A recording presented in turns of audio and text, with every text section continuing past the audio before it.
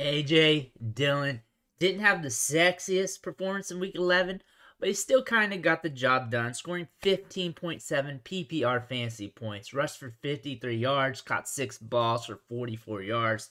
He was used heavily in the passing game, and I gathered some of his clips from week 11, and we're going to go over those right now. All right, here's the first play we're going to cover. It's first quarter, 8 minutes to go. We're tied at 3. But before we run it, make sure you hit that subscribe button. Really helps fuel the channel. But let's run it, baby. So A.J. Dillon's in the backfield and single back.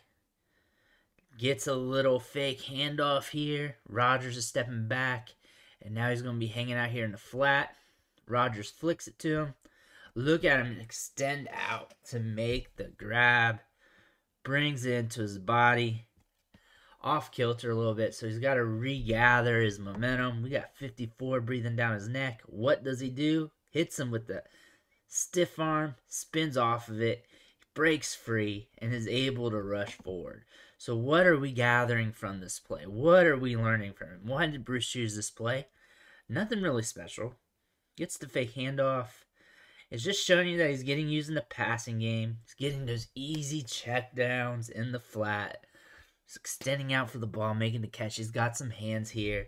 And then what I like here is him getting physical right there. Dropping that stiff arm, spinning out, fighting for an extra 3 yards or so. Good play there by Aaron Dillon. Here's the first play we're going to cover.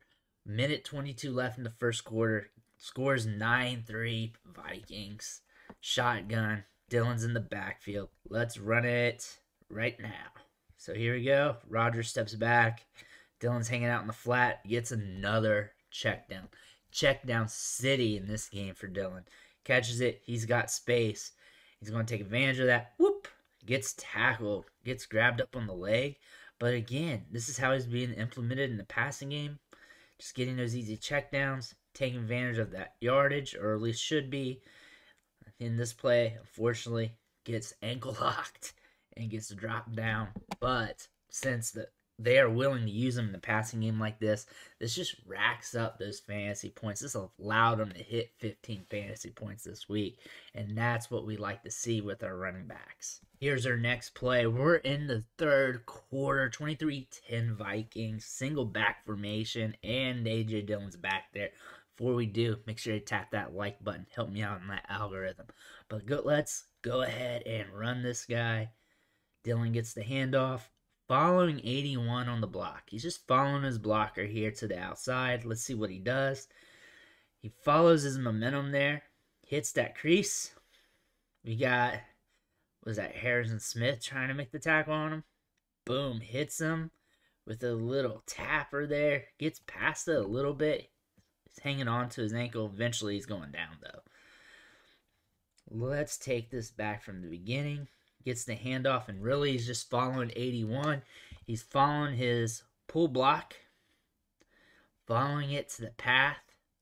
Bam. Sees 81 about to engage on a block here. Kicks it up here where you got a little crease, which is what he does. And then here, bam.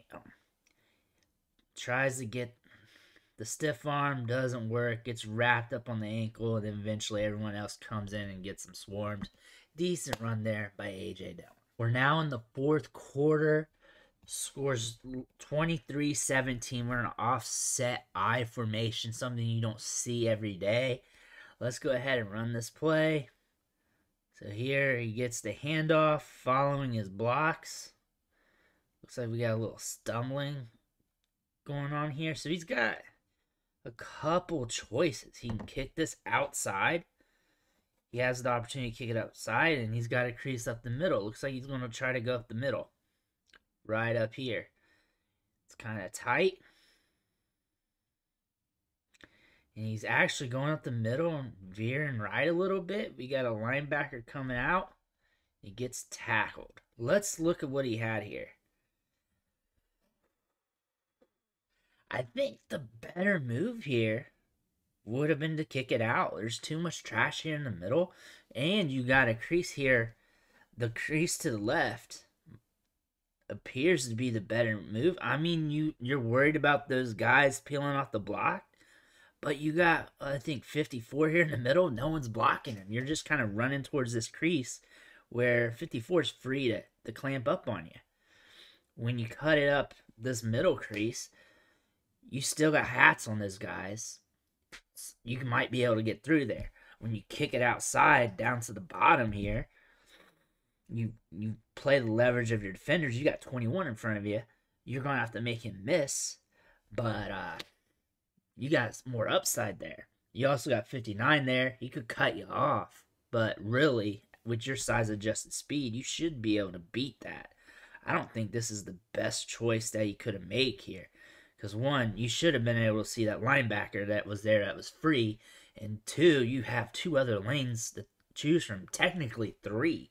You got that one lane on the outside there. You got all the way outside. And then you got the lane to the right of your two blockers. So out of the 4 lanes, you got 1, 2, 3, 4 lanes. You got the outside, the one next one, the one right up the gut, and then one up top there. You chose, I think, the worst one possible. So I don't like that. However, you still was able to net a gain. And one reason why, the positives of this play, you keep low, push forward, and you're strong as hell. Allowed you to get a good gain on that nonetheless. So I guess it doesn't matter, except for you might not have been able to hit your upside here, because you might have been able to blast for more yards than one of the other choices.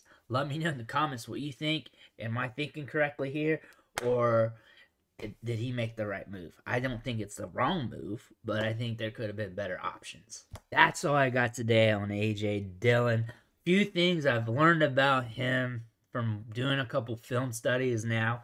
One, he's decent in the passing game, especially catching checkdowns in the flat. He's got that burst, that size adjusted speed that makes him dangerous. Two, another thing is that he delivers the boom at the point of contact. He can push down bodies. He can get you that yard or two or an extra few yards just falling forward, which is always good to see. He's very aggressive. I have some issues with him. I wish he had a little bit more burst. I do wish he had a little bit more long speed. I wish he was a little bit more decisive during his approach to the line of scrimmage. There are times where he is decisive, and there are times where there's a hiccup, and you can see it with his feet, a little bit extra pitter-patter. But more times than not, he gets the job done. He is a good back. Is he elite level talent? No. Is he good enough to get the job done and a little more? Yes. Is he good enough to help your fantasy teams out? Yes. So A.J. Dillon's a decent back to have in all facets, fantasy and real football. But I want to thank you for watching the show, sticking with me. Hit that subscribe button on the way out. Every subscription matters. Fuels me keep putting out this content. Fuels me to keep going over the film with you guys and helping you guys out with your fantasy teams and everything else. Again, I want to thank you. I'll catch you next time.